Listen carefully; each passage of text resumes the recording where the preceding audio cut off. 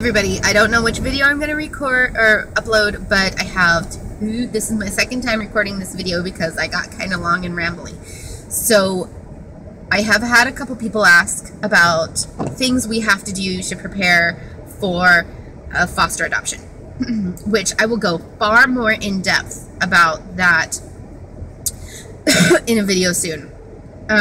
But right now I wanted to talk about baby proofing. I've had a lot of people ask me if we have to baby proof. I have a new phone, so I'm wondering where I have to look, and I think I have to look there. Yep, I have to look there. Sorry, that was I'm sure that was gross.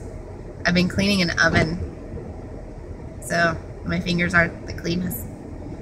I washed my hands like 4 times, and there's like anyway, woo! Trying to make this video short. So I've had people ask me if I have to baby proof in terms of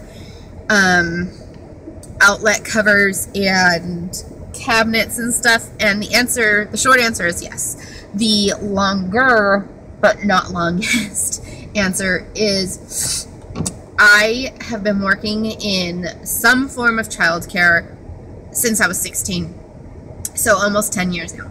And actually it's been about 10 years because I was a nanny for after school for a little bit when I was 15 and a quarter to 16. So I have been working in childcare for 10 years now with all sorts of ages. So I know, and I've taken child development classes. So for one, I know what kids do. And for two, I know what their developmental ages and stages allow in terms of abilities in like trying to unlock things and things like that. So I've been in childcares and I've been in homes, and I just excuse me, I know a lot of the childproofing stuff. I know a lot of the childcare stuff, but in terms of childproofing, I know a lot of what's available and what kids can do and what kids will do. So I know that I have to cover plugs. Well, plug covers suck. Any parent that has done plug covers will tell you, or anybody that has worked in daycare will tell you, plug covers suck ass.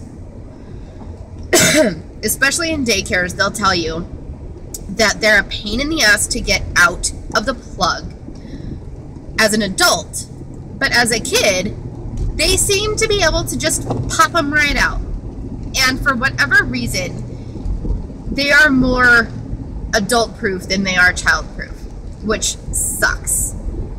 So they make flat ones. They make ones that just bubble up a little bit. They make ones that have a little thing that you pinch and then you have to pull the thing out.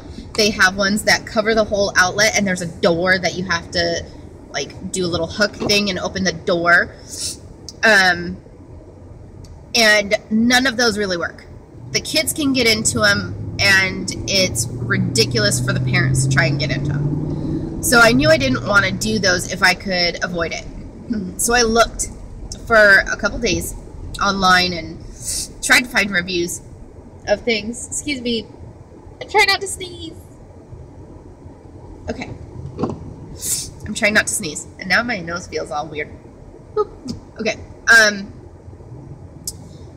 And I couldn't really find reviews on this new plug cover because they're newer. And we decided to go with these. So what it is it's an actual outlet plate that you put in. You take your regular outlet plate off, you put it right in front of the plug, and you screw it in. And it has a piece of plastic you have to slide and then plug the thing in. Knowing what I know about child development, I know that kids of younger ages cannot developmentally do that, and that it is really hard for them to be able to slide, hold it, put a finger in, and that if they're trying to put the same finger in, it doesn't usually work. So we decided to try those out. The installation was so easy. We have something like 29 or 30 plugs in our house. Between the two of us and moving some furniture, we got it all installed within 45 minutes. And they are working fantastically. I can use them easily. My husband can use them easily. We covered the plug part on the inside and then installed one and had a friend with baby come over, and he messed around with it and he could not do it. So that rocks, and I'm super excited about it because I hate plug covers with a passion, a huge passion, if you can't tell. So then there is cabinet locks. I hate cabinet locks. They all suck. You either have the ones that you have to push down, and half the time you forget that it's there because, let's face it, most of us, unless we have, or until we have kids, do not use cabinet locks. So you go to pull it out and then it pops back at you, or you go to get your door open all the way and you slam your finger in it, or kids slam their fingers in it. So those suck. And then they made one that has a locking mechanism like this, so that if baby pulls it out, it doesn't go back in, they can't smash their fingers. Well, the problem with that is that those suck too. A lot of the times it's hard to get them down enough to get the whole thing out, or it doesn't, if you have bigger fingers, it's hard to get your finger in there enough to actually pop the whole thing open.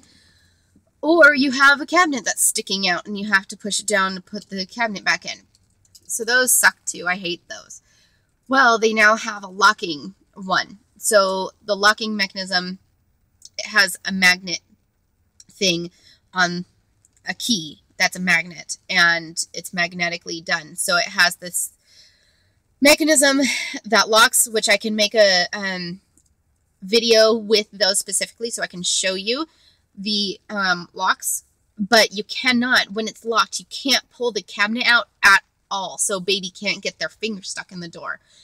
And then if you're not using the baby proofing, your children have grown out of it, or your one child has grown out of it and your other child is not young enough or old enough to need the child proofing yet, there's a button on the inside which you just push the button and then it keeps it unlocked for you. So you can keep all your baby proofing stuff on without having to actually deal with it, which rocks.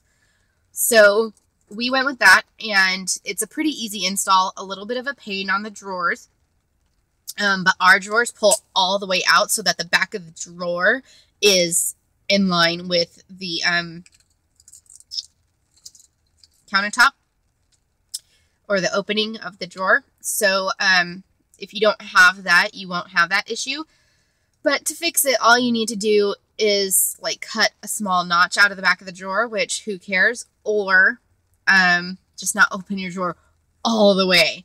So that's what we're doing in terms of baby proofing kitchen and bathrooms and such. And yeah, so that's it. I know this is still long, but it's shorter than the other one. So if you have any questions, please feel free to ask. I will be doing an adoption options series like tomorrow probably. And I will talk to you all later. Bye.